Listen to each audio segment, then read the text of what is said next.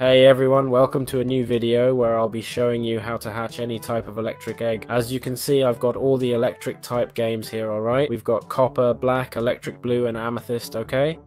Basically, to make them all grow, they need exactly the same thing, a rain and a thunderstorm, got it?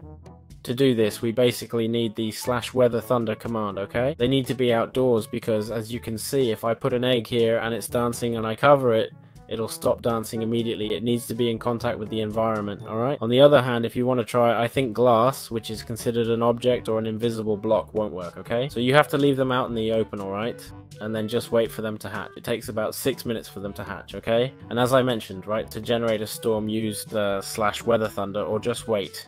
They're not that rare, that's all there is to it. I hope you enjoyed this video, and I'll see you in future ones.